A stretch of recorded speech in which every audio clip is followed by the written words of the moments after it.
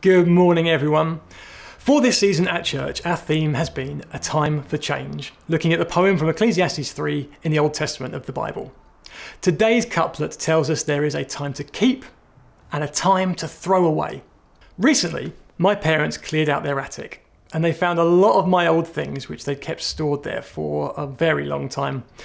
Included in the dubious delights was this beauty. It's a project that I did in primary school. Look at those colours. That was nearly 30 years ago. Now, I had totally forgotten about this, and seeing it again brought back a load of memories from my school days. And I bet all of us have things like this, reminders of people, places, and events that should be remembered and celebrated. My schoolwork holds no real importance beyond sentiment, but there are some things that have immense value. While browsing an antique shop back in 1992, Father Jamie MacLeod bought an old portrait for £400. He took it home, hung it on his wall for 20 years, and then, out of curiosity, he took it to the Antiques Roadshow in 2012. That £400 painting was recognised as a masterpiece by Baroque artist Anthony van Dyck and valued at £400,000. That was something worth keeping. When Jesus taught people about God, he used parables, that is, stories with meanings, to help explain things so people could understand better, or in some cases, not at all.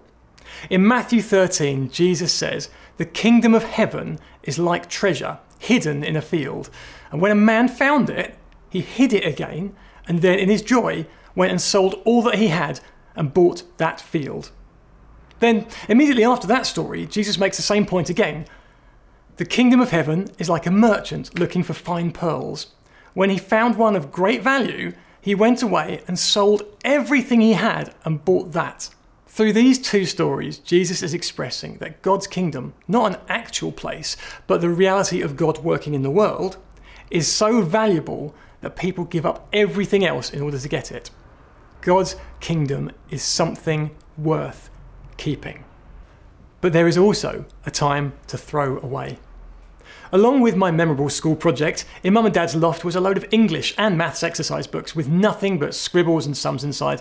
After being out of sight for so long, they no longer held any value and have finally been recycled. I'm willing to bet most of you watching have spaces in your home that become a temporary resting place for stuff you don't know what to do with. Things just sit there for years. You know the places: a junk drawer, a spare shelf, the bags under the stairs, the garage or shed, even that spare room you're planning to decorate someday but's currently occupied by a lifetime of stuff. My neighbour emptied his attic last month and filled a whole skip, including an entire roll of brand new carpet he bought 20 years ago and has never used. The truth is, sometimes things outlive their usefulness.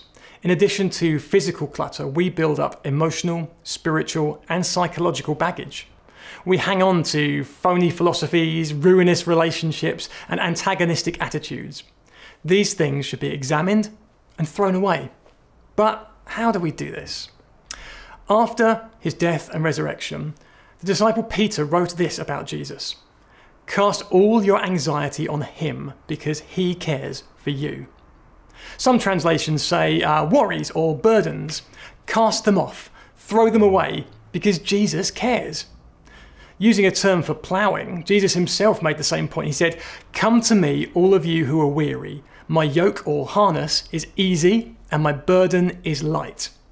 But personally, I love what the one-time fanatic turned Jesus champion, Paul, wrote in Hebrews 12. He said, "Let us throw off everything that hinders and the sin that so easily entangles us, and let us run with perseverance the race marked out for us, fixing our eyes on Jesus, the pioneer and perfecter of our faith."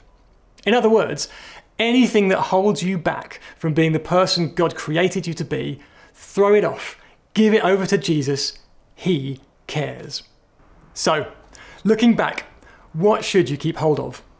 The advice Paul gives to the church in Philippi is really useful. He says, "Whatever is true, whatever is noble, whatever is right, whatever is pure, whatever is lovely, whatever is admirable, if anything is excellent or praiseworthy, think about such things."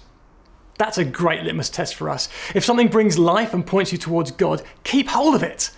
And what should you throw away? Well, anything that holds you back from knowing God.